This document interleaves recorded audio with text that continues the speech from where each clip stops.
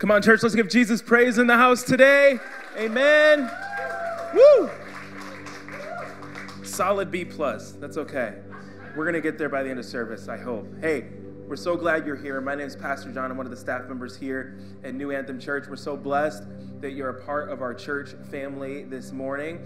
And man, God is doing so much in the life of our church. We're so excited to tell you about. But before we do that, we wanted to take a moment to give a very special announcement, or at least a new, fresh announcement.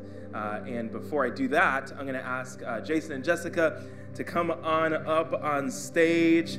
Let's give them a hand, huh?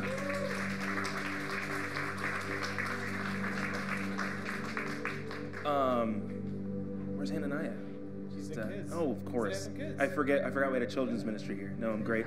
That's awesome. Hey, so as many of you know, Jason was our first full-time hire here at New Anthem Church, was pastor of our West location, and then pastor here at our Central location when we merged both together, when we got into this space.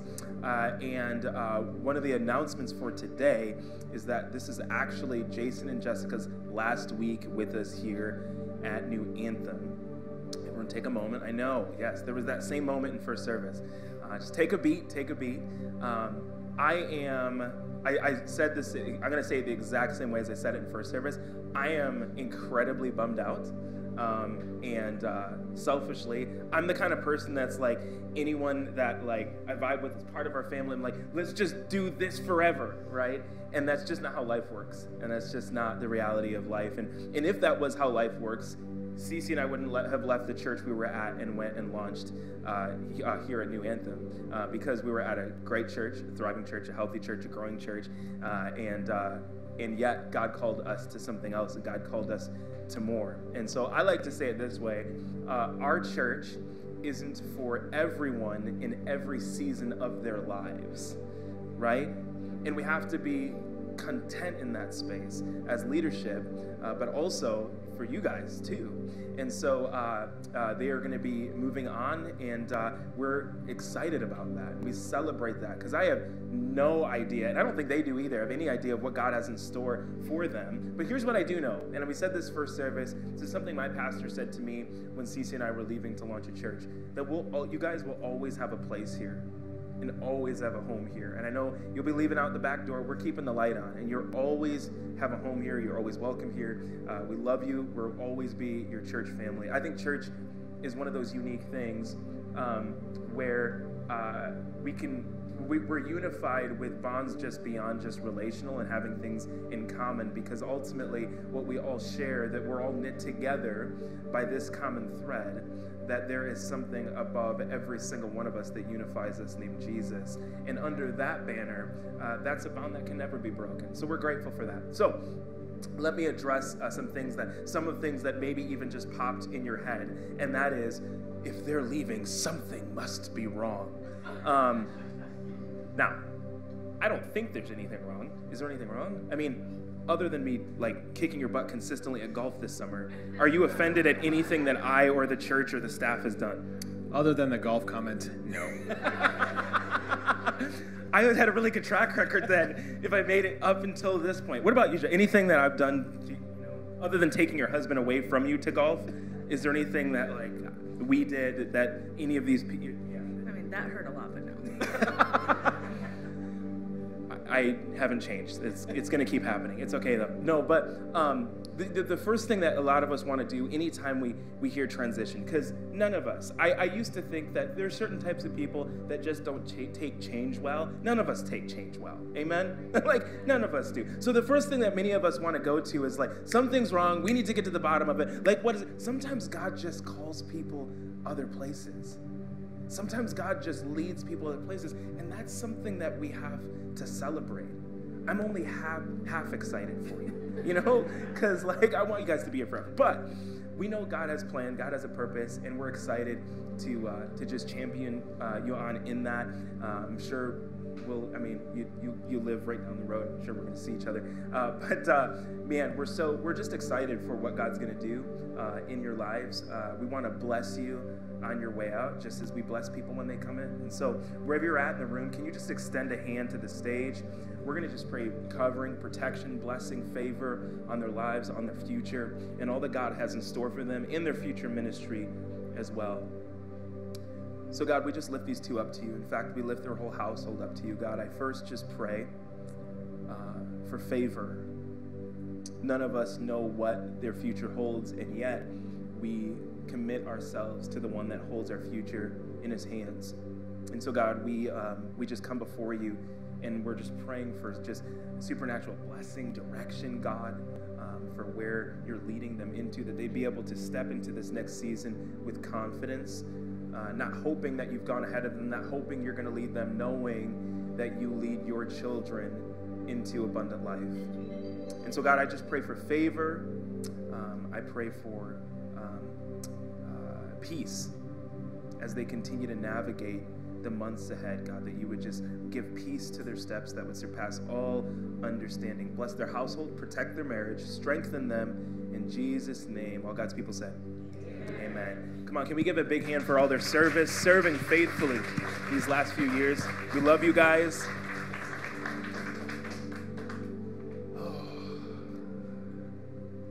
It's a good day, amen? Because God made today. And God made you for the day, but it's a special Sunday because it's Legacy Sunday. And for those that have been a part of our church for any amount of time, you're probably familiar with that word, that phrase, and that season of the year. This is going to be another, like last week, slightly different message, not one that I normally preach. Some of you are a little bit nervous because you invited a friend and you're like, you got to hear the preaching. And then you were like, oh, we're talking about our year-end offering. But I think it's going to excite you and encourage you as we all get on the same page about ultimately where God wants us and has us in this day with which we live. God has his hand on this house, amen. God has a plan for this church, amen. And God is leading us into something. I want us to understand that what we're doing here is a movement, right? It's not just a service. We didn't launch a church because we like doing services or even because I like preaching, doing worship, or we like putting on events, but ultimately we felt called to start a movement. And that was actually God's plan A for the Church of Jesus Christ. God's plan A for changing, transforming the world, and reaching people was the church. And so there's more to the story. There's more at play. And yet, I believe there are certain levels with which God has called us, not every church, but us, New Anthem Church, our culture, who we are here, like we talked about last week, to be an exception. Maybe said it this way, an exceptional church. Now, what do I mean by that? I don't mean like, we're going to be the best church. I want to build some context for that phrase that I mean. There's this principle inside of theology called the principle of exceptionalism, which is to say that our God is a God of exception. Amen? Some of you all said amen, and you don't actually know what that means, so I appreciate that. It means you're engaged and expectant. You're like, I'm sure I'm going to understand it in the next 5 minutes. I hope so. Our God is one of exception, which is to say, our God establishes order, rules, natural law, and then according to the way that he sees fit, according to his purposes. In fact, the Word of God is full of stories with which God gets involved. Creator gets involved with his creation. And most of the times that he gets involved within Scripture, it's to give exceptions to the rules and the natural order and laws that he put in place. Now, what do I mean by that? Because some of you are like, God doesn't break rules. Give me a second. Okay. Men don't go in to lions' dens and come out in one piece. And yet God allowed Daniel to be the exception. Men don't go into burning furnaces and come out not smelling like smoke. And yet for 3 Hebrew boys in the Old Testament, God allowed Shadrach, Meshach, and Abednego to be the exception. Bodies of water don't tend to part on their own. And yet God commanded the Red Sea to be the exception. Women in their 90s don't typically have babies. And yet, for Abraham and Sarai, God called them to be the exception. And if you didn't know this already, men don't typically get tortured, nailed to a cross, get placed in a tomb for 3 days later, and then 3 days later rise and get up and start preaching and bring salvation to entire civilization of people, past, present, and future, covering the sins for all of mankind, for all of humanity. And yet Jesus will forever be our example of being the exception. And in the same way, churches in this day and age, if you didn't know, still the statistic is still the same today, that 9 out of 10 new church plants fail. And churches that plant and then 5 months later have COVID hit, and then when they really, really need a building and they're about to get kicked out of a building in a really horrible real estate climate, find a building. And all of those things shouldn't have happened, and yet God called New Anthem Church to be the exception. And perhaps as we are the exception, and God has set us apart for a very specific reason and a specific purpose. Not because we're exceptional people, not because our merit, not because we're special or unique, but God uses broken, imperfect people to do his good will and to do his good work. And so he allows us to be the exception, to reach the world for him. Are you with me, church? Now, what does all this have to do with generosity and giving? Well, I think the answer might surprise you today. I want to read this verse, and then we're going to pray, and we'll dive into the rest of today. This text in 2 Corinthians, as Paul is writing to the church of Corinth, he writes this: each one must give as he has decided in his heart to give, not reluctantly or under compulsion, for God loves a cheerful giver. Would you bow your heads with me this morning as we pray? Father, in Jesus' name, we are expectant for what you're going to do. As we take up our legacy offering, as we commission our legacy offering, God, we were reminded that not only have you been with us up until now, but the same God that has been with us up to this point wants to continue to lead us towards abundant life, towards greater ministry, towards people, families, and individuals reached for the sake of the gospel. And that's something to get excited and expectant about. So God, we give you our attention. We ask that you would speak to us in a powerful way through the proclamation of your word. In Jesus' name, everybody said, amen. When it comes to generosity, many of us, we have different, I guess you could say, misconceptions. We can bring certain misconceptions to the table. Some of these brought about by our previous church experiences. I'll give you an example. I went to church every single Sunday for pretty much my entire life. And I think it was till I was about maybe 15 or 16, 17 years old, I thought that when I saw the tithe box in the church, and when I saw people putting money in after service, it's because the pastor just nailed it, and it was like a tip when you have a good waiter. You know what I'm saying? Did anyone else? Was that just me? Dang it. I know some of y'all are lying in church right now. Some of y'all aren't lying, you just did that. Like, that was actually pretty good. Like, I was just... Now, I thought that's what generosity was. We've had people in the last couple of years come up to me and say, like, so this church is supported by the government, right? No. No, and you don't want to go to the church that is. Amen? Oh, yeah.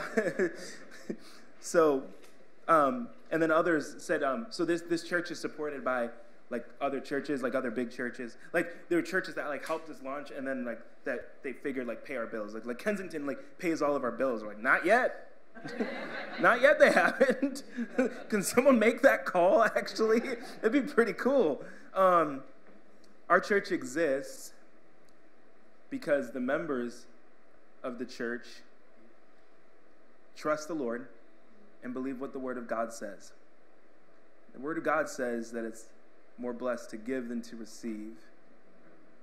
When we read the Word of God for more than just words on a page or ancient text, or we said last week we preach the whole counsel of God, and so we don't tend to say, well this was like really old school, so we're not really going to preach about that, and then this is really for today, or this really feels good, or this kind of, and so we're going to preach the hard stuff, and we're going to preach the full counsel of God. And what the Word of God says is that our money is in a very intrinsic way connected to our heart. That's why the Bible says it's actually easier to fit a camel through the eye of a needle than for a rich man to enter the kingdom of heaven. Now, Jesus isn't saying that it's impossible for rich people to go to heaven. He's saying it can be difficult because money has this way of changing your perspective, and it can make or break your heart. So how God set things up to work in his kingdom, the way he set things up to work, is that he said, I'm going to build something in to the way that you live your life and your regular earthly experience to make sure that your heart stays intact. Enter giving in the church. Now, I didn't say giving to a church, because we don't give to a church. We give through a church. There's some new people here today who are like, this is a cult. Like, it's not. The reason we remind ourselves of these things is because I wasn't reminded of these things, and I made it almost to college without understanding why you give it all. So we repeat these phrases. We have these things. We declare things over our lives. The best is yet to come. We give through a church. We are reminding ourselves so we don't, as a church, get too close to the forest to see the trees and just thinking, well, everyone kind of just gets it. Everyone understands what we're doing here. Everyone understands what church is about. This is what happens when churches become irrelevant. And they just kind of become about what they have going on rather than trying to figure out what God has called them uniquely in this day and age with which to do. And so we have to be reminded well, because we have new people every single week, first time through the doors, that need to understand what we're about. That some need to actually understand what the Bible says about generosity, what the Bible says about salvation, what the Bible actually says about their faith, what the Bible says about heaven, what the Bible actually says about hell, and not their misunderstanding or their incomplete theology they have about understanding it. Some people come through our doors and swore off Christianity simply because they were given and fed a false gospel. So this is why we continually remind ourselves. We remind ourselves, oh, that's right. I'm not giving to the church. I'm not giving to a pastor. Y'all know I've never touched a check that you guys have given. And all God's people said, amen. Amen. I don't understand money at all, y'all. I don't understand it. I didn't grow up with it. I don't get it. But we have people on our staff that do, by the grace of God. That's why we've made it this far. Right? And so we give through a church. So we all have to face our own misconceptions. Some of us just have our own beliefs about what we feel like God is like and what he wants us to do with our money. But ultimately, the Bible doesn't say what we feel like it says. The Bible says what it says.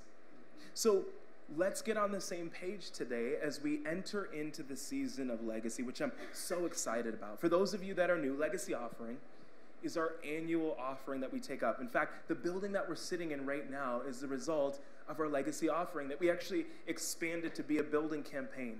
And there were faithful people that gave money that they had, some money that they didn't have, all with the dream of what God could and will and is doing in and through this church. It was a faith exercise. We've been doing this every single year at this time, and we collect this offering through the month of December. But no single part of this message or any message from this church is about trying to prod you, push you, or manipulate you to give. We've never been about that.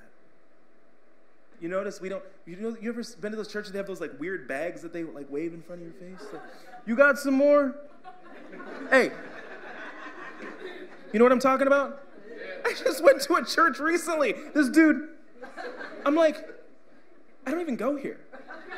I give to my church, and I give online. You know what I mean? Like, 80% of our church gives online. Do you know how awkward that would be? So many people that give, but they're like, feel intimidated by the people that are looking at them like, oh man, I thought they were Christian. They just handed the bag by. It just becomes a game. Doesn't that sound awful? Anyone have that experience? Remember the gold plates? Maybe if it's gold, it looks really fancy. Like, everyone will just start like emptying their pockets. I was like, this is the weirdest thing. If you can afford these gold plates, sell one of these, and then I don't have to give my tithe. This is therapeutic for me, you guys. Like, this is, I have so many, that's why we don't pass an offering plate. This isn't my idea about not manipulating people, though. This is what the Apostle Paul just wrote to us as he was talking to this church at Corinth. Each one of you must decide in your heart.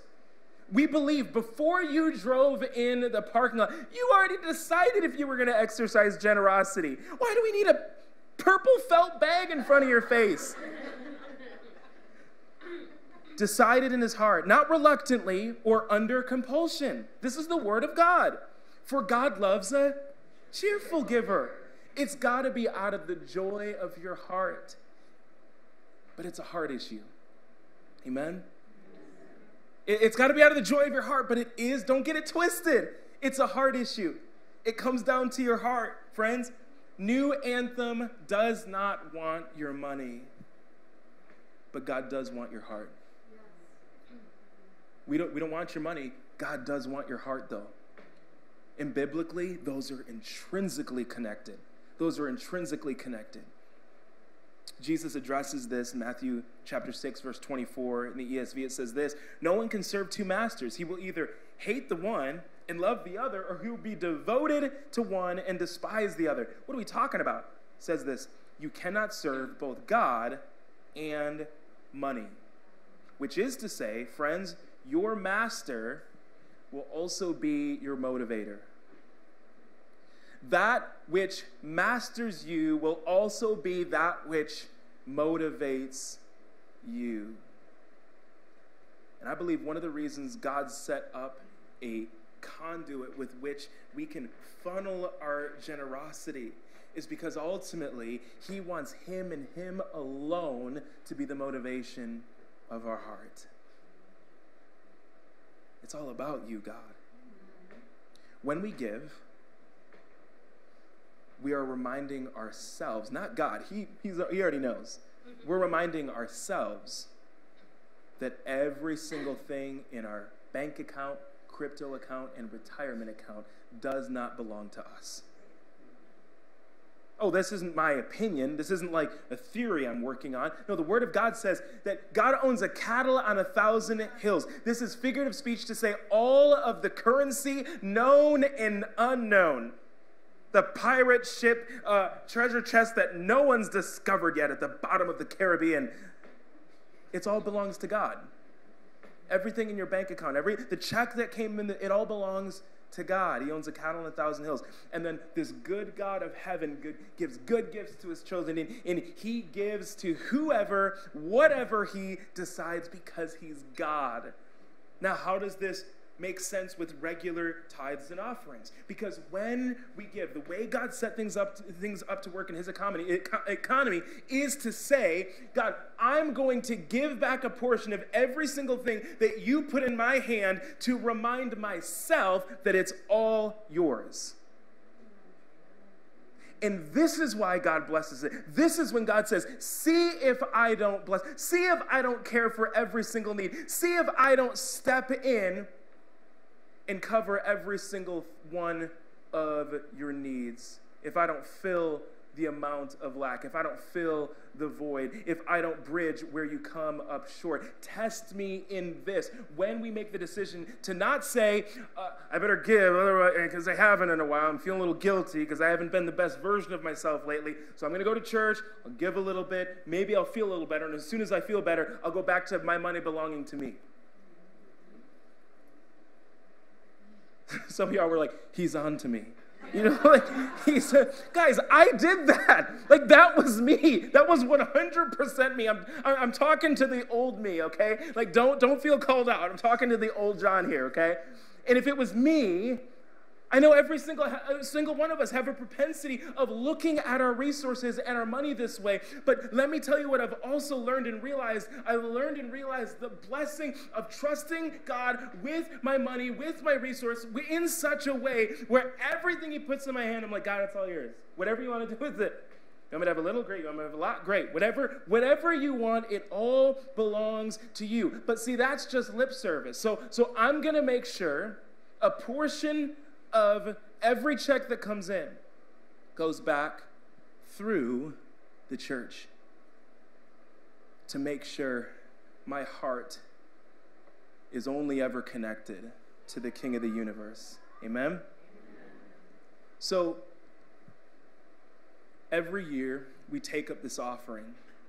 In years past, we've given to dozens of churches all over the country. We've been some main donors of some powerful churches. In fact, we were the main donor of a church that's one of the fastest growing churches downtown Detroit right now called Motor City Church. The pastor is one of my best friends in the universe. Some of y'all been there, and I'm a little salty about that because I didn't know about that. No, I'm just kidding. You can go there as much as you want. Pastor's one of my best friends in the world, and they're doing an incredible job. Guys, they're busting at this. They just hit 500 people, not on a holiday. Like, they were like 150 people this time last year. Like, it's crazy what God is doing. And the building that they're, just pray for them, because they have an opportunity to get this building that's like, it's insane. But anyways, we were their main, they will tell you they wouldn't have been able to launch had it not been for the people of this church.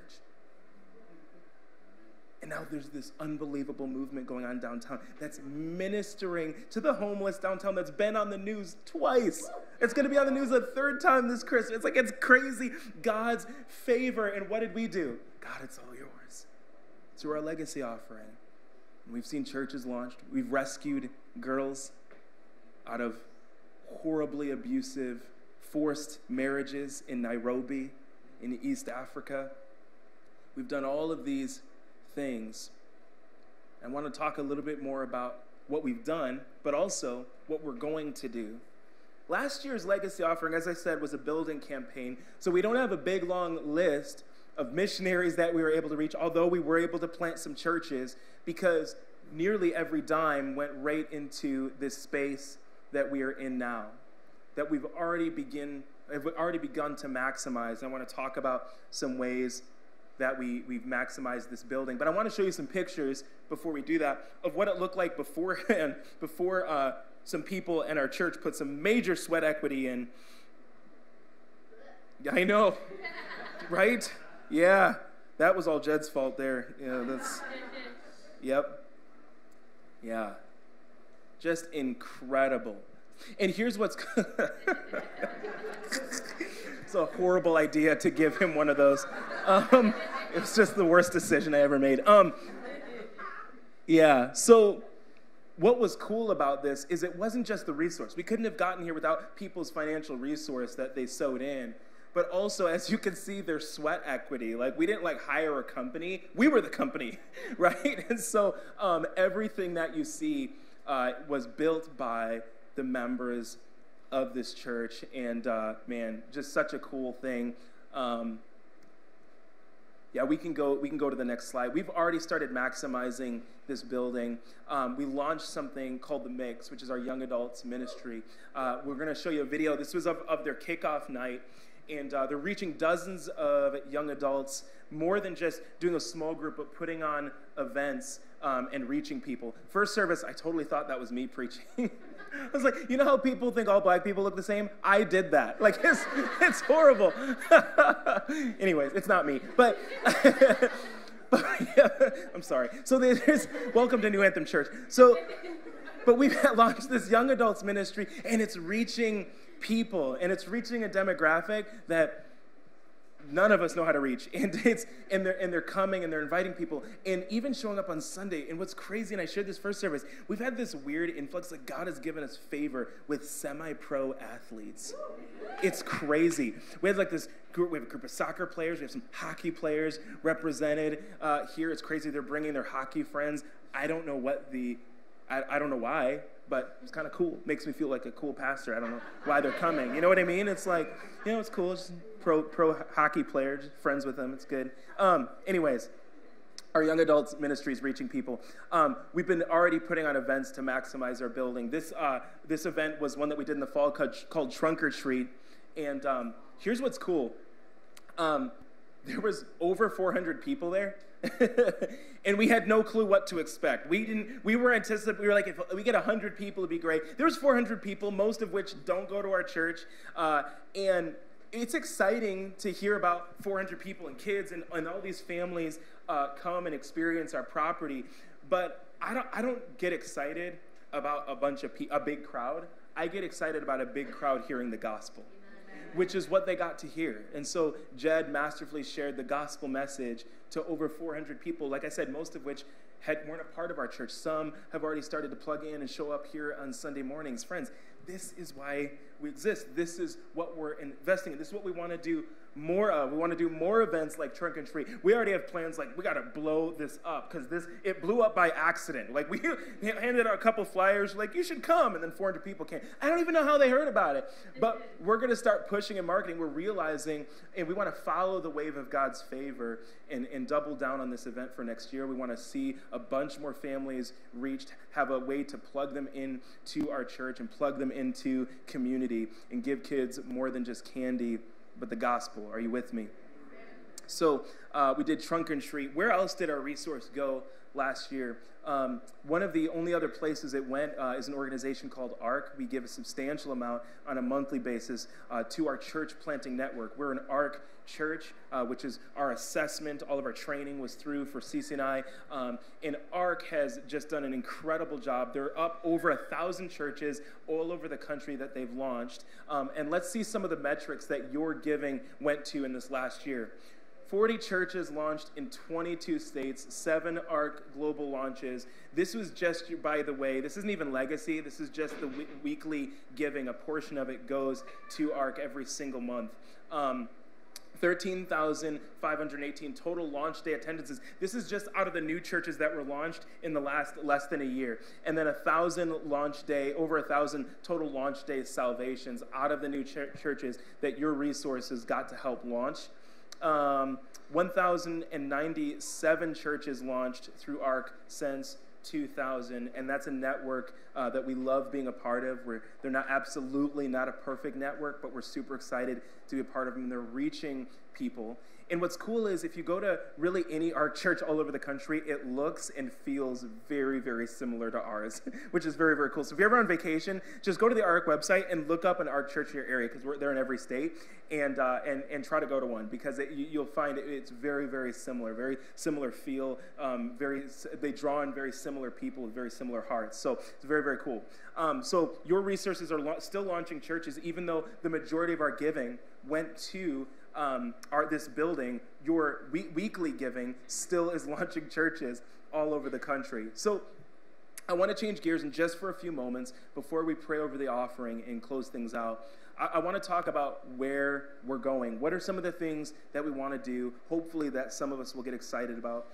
And I want to remind you, this is not a normal week. This is not a normal Sunday. We realize that. This isn't how the sermons normally go or the service normally goes. So come back next week. We're launching our Christmas series. It'll be great. But let's plug in for a couple more minutes. We take part in an event the last 4 years, over 4 years now, called the Turkey Distribution, Thanksgiving Meal Distribution. And you can see some videos of it here. And we give meals to cars that pull up. Historically, it's been at Total Sports over in Harrison, Township. We've given hundreds and hundreds of meals out every single year. And one of the visions that's been on the heart of our team with this property is to move that event and find a way to do it here. Find a way to do it here. It's just ridiculous. Because we have a property that's perfect for it. Also, a lot of the people that need these, when we used to do this, we used to do it at the Emerald Theater right downtown. So we used to have like a line of homeless and just people in need that were just coming and picking up these meals. And so a lot of the people that need it most need to walk there. And so it needs to be in a place that's easier to walk to than being way over there in Harrison Township. So we're really hoping to do it here. The other thing that we're really planning on doing and excited about is giving people turkeys again, because we weren't able to this last year. We gave like coupons for turkeys, and we're like, we can't have signs out for free turkeys and not give people turkeys. So we're going to start really early. We're going to, I think, take on a lot more of the event. Our churches, we normally partner with other churches that kind of run it. But we're going to take on a lot more of it and actually provide turkeys, like full meals, and then work really, really hard. Rather than just to give it to anyone who drives up, we're really going to work hard to get the people that need those meals the most there to the event, or get the food to them. So we're super excited about that. We're wanting Resource to go to that and blow that event up as well. We have lots of church plants coming specifically to this area, but also all over the country. Does anyone know where K-Pac, Michigan is? Right, just so many people. First service, everyone was like, oh yeah, K-Pac. I'm like, but no one's heard of Indian River. Like, it doesn't make any sense. K-Pac's like a third the size of Indian River. It's like, oh, I love me some K-Pac. Listen, no one knows where K-Pac is, okay? But for whatever reason, there's a church planter planting there. I don't know. I've tried to, talk him out of it. He's doing it. And he needs help. And he's actually just went through his ARC assessment, so we're wanting to align with him and his wife and get them plugged in as well as some other churches that we're looking to launch as well. What else we want to do with this year's legacy offering? As you can tell, there's still some building improvements that we need to make. Please notice there's no back wall in this auditorium, and we probably should have one. And so we want to up the security in our kids area. There's a lot of things that we want to do like that. There's really, really, really bad signage. And we actually had someone who was at first service that was like, I drove by 3 times, but fortunately there was someone out there with a blue arrow going like this. Otherwise, I would have passed it 3 times. This was a real conversation like an hour and a half ago that I had with someone. And so we need better signage. There's people that's like, I drive by there every day. I had no idea there was a church there. I'm like, that's because the sign is behind a tree. So we want to work on that. And then lastly, you may have noticed we never actually did a grand opening. We just scurried in and started doing services here because we had to. And God blessed it, and God's grown it, and it's incredible to see the growth. And yet, we have not really gotten the word out at all and let people know and done any kind of marketing, social media, or anything to let people know. And so that's another thing that we want to do. And so that conversation Hannah had with you about, some of you, if you can go to first service, we're going to have a much more serious talk about that when we do our grand opening and we release that marketing. So we're super excited about that. There is about a dozen other things that we're excited to do in this next year that would, to be honest with you, blow your mind, but that I cannot share yet because some of them might not happen. So here's what will happen. I'll get excited, I'll share it, and then you're like, why didn't we ever do that? You lied to us. So rather than I've learned my lesson. I'm just going to say there are so many things, great conversations we're having with some incredible leaders, and some that are going to potentially be the biggest things in the life of our church, and I believe they're going to happen in the next year. And so, have faith with us in this season. Have faith with us, and be expectant for what God is going to do. Now, what does all of this have to do with our generosity talk this morning? Ultimately, we have the opportunity in the season over the next 4 weeks to allow God to build our faith in a supernatural way. So I just want all of us, and I think there is an envelope, a legacy envelope there on your seat. If you can grab that. This isn't our way of waving the felt bucket in front of you, I promise. What this is an opportunity. Here's what we ask you to do. We don't manipulate or push or pressure people to give. all we ask, and we've only ever asked this. You can ask members that have been with us since the beginning, and we've been consistent with this ask. Just talk to God and ask him, Lord, what would you have me do? How would you have me engage and get involved and not give to a church, but through a church? What would you have me do? Now, here's what I would add to that. That if you've never exercised generosity, maybe you don't give to a church regularly, I would love you to have that conversation with the Lord first. I want you to have that conversation with the Lord first, just with your regular, consistent giving and generosity. Talk to the Lord about that first, and then have the conversation about year end. Now, why do I say that? Pastor John, we just said all these different things of how these resources are going to go to help people and build churches and change the world, and that's awesome. But if we can't consistently keep the lights on as a church, the church that started that initiative goes away. Are you with me? And by the way, there's been dozens and dozens of churches that actually had to close their doors because they weren't intentional about the way that they communicated their year-end giving. So everyone stopped the regular weekly giving, put it into all the stuff that they were able to do and change the world, so they were able to help a bunch of people, and then the church closed.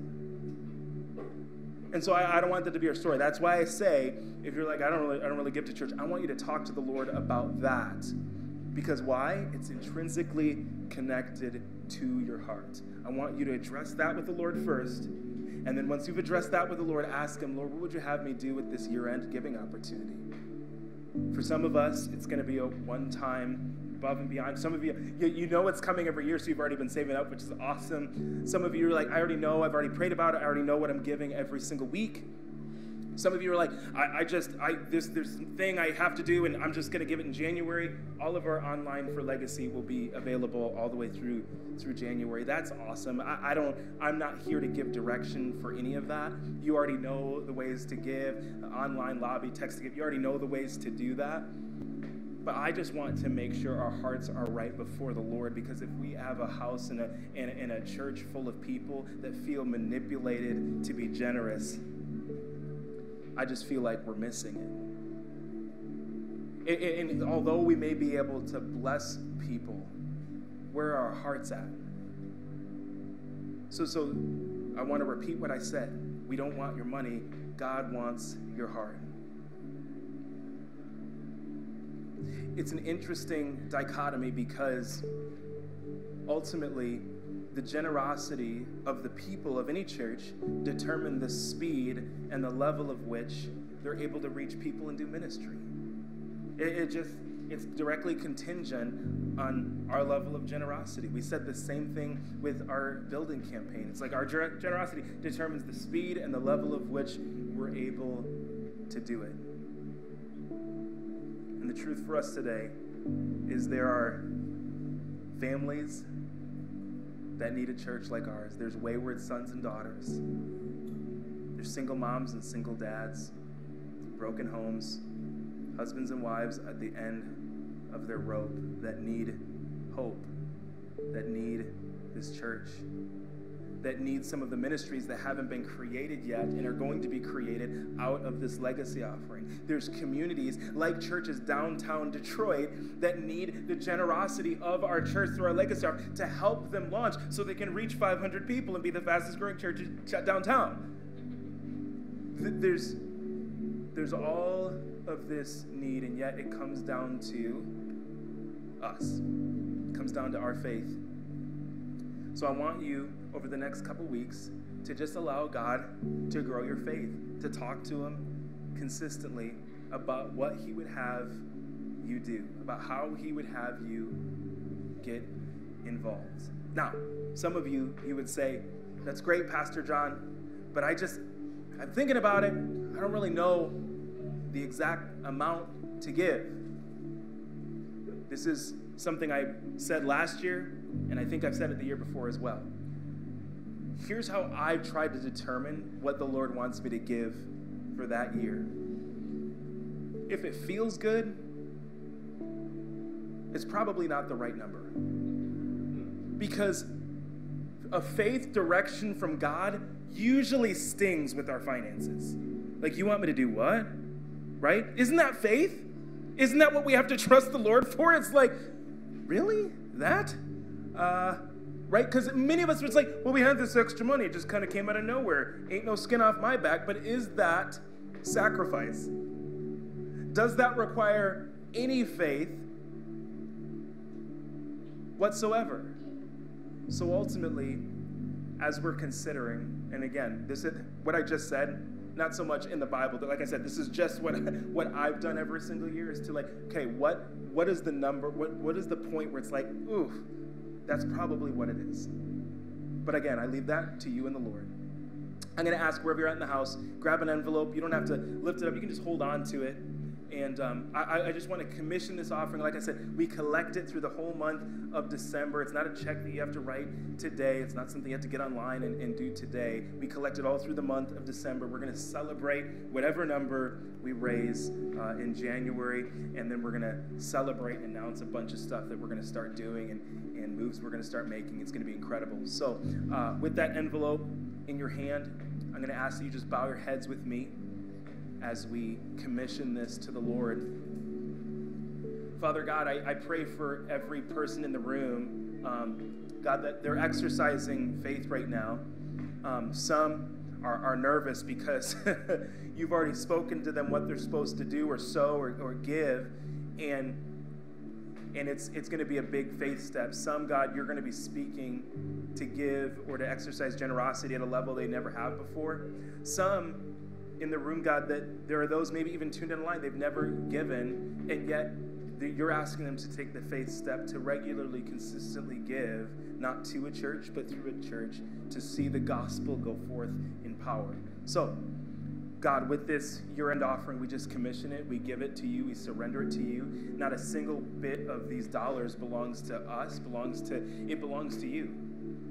And we want to steward these so well and to reach so many people and do all the things that you've called and positioned us to do and who you've called us to be.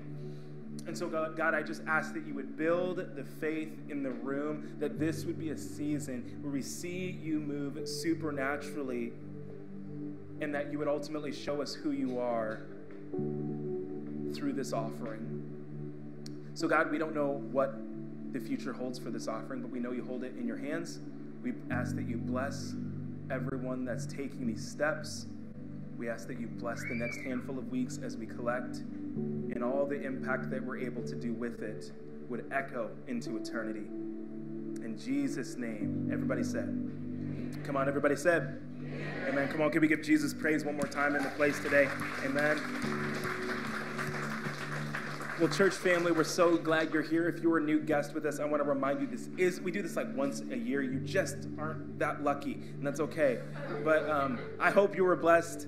I hope you were blessed today. Alyssa's going to be bringing an incredible word next week. You don't want to miss it. I know, yeah, we get it. She's your favorite. Just stop, okay? She's my favorite too. But we want to encourage you to come back for that as we start our Christmas series. It's going to be powerful. I got a special word brewing as well for Christmas Eve that I think is going to really encourage your heart. So be thinking about who you can invite to that as well. Church family, we love you. We pray for you every single week. Our prayer is always the same. It comes from the book of Numbers, and it is that the Lord would bless you and keep you, cause his face to shine upon you, turn his countenance towards you, be gracious to you, and give you peace. Why? Because the best is yet to come. We'll see you next week.